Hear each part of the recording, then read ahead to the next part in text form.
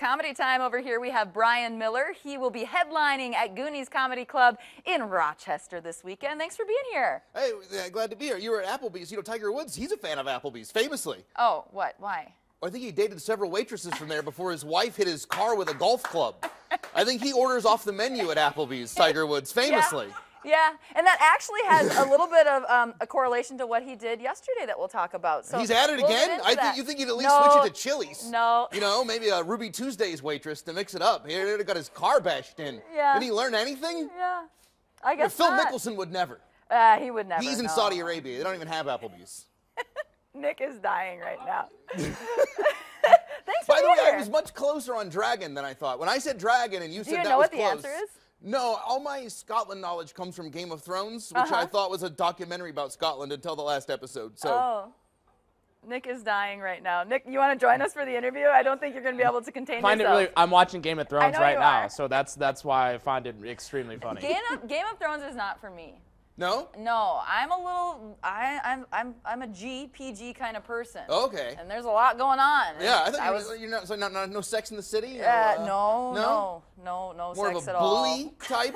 More of a Bluey? Well, I That's do what the watch kids Law and now. Order. That can get, but that's, you know, serious crime. Yeah. Game of Thrones gets a little racy for me, but I'll still try. I'm on season 1. We're working on it. What if they had the dung dung? What if between every dragon scene, dung dung, would you just go in? Yeah. I'm convinced everyone who watches that show is just Pavlovianly addicted to the sound. Yeah, I think you're right. You hear dung I dung, taught myself you're like, how to play it on the piano, and it's We good. should put some of those in between my segment, and then people will watch even closer. They probably will. Dung dung. I'm at Goonies this weekend, 2 shows, 7:30. You should look up what that is. It's look up What how is it? they made that noise. Yeah. They have to use 500. This is gonna sound weird. It's like 500 men in Asia stomping on the floor is part of it.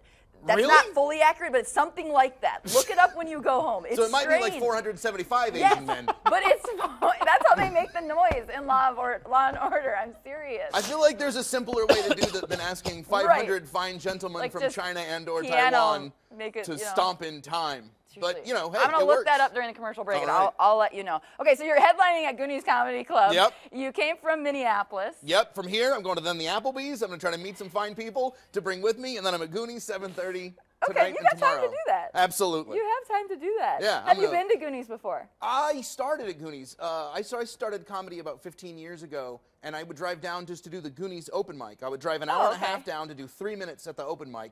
Because when you're new, you got to get stage time, and so I would do that. And so my whole career, I've been working at Goonies, and it's reopened again. I'm excited. Yeah. It's my first time back. You found the new location? I know GPS still takes people to the wrong spot sometimes. Oh, I haven't actually physically been there yet, so that's good to know. I'll stake it out before. Yeah, well, and then the hotel that it's in used to be the Ramada, and now it's a different hotel. It's right next to Crooked Pint, so yeah, it's a little confusing for folks to get there. It's not next to Crooked Pint anymore, right? Yeah, it is. Oh, it is still? Yeah, on South Broadway. Oh, okay. Well, I don't know. Did it used to be like You Crooked live Pint here. too? Well, I know it's next to Crooked Pint on South Broadway. Well, it's not by the Applebee's. Well, all right. Well, I'll have to tell the ladies to walk. But Applebee's is open until midnight, so you have a lot of time to get to Applebee's. The hostesses wear sensible shoes. They'll be all right. They're on their feet a lot. I think I know where Nick Jansen's going to be this weekend. He's going to be checking out Goonies Comedy Club.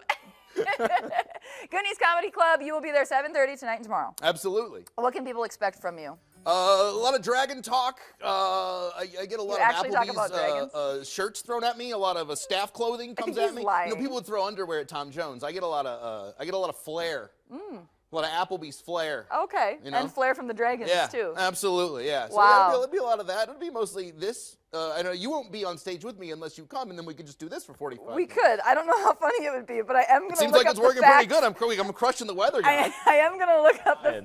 It's great. I'm going to look up the facts behind the dun-dun. Sure, all right. I'll get that. Come and tell me. We can bring that to the stage. Yeah. Oh my goodness, tickets are still available. You can find them on our website, Can you believe it? Can you believe tickets are still available with all this? It's going to be a sellout after this. I think so. it will be. Thank you so much for being here. Thanks for having me. Oh man. Again, more details on ktdc.com. Hey,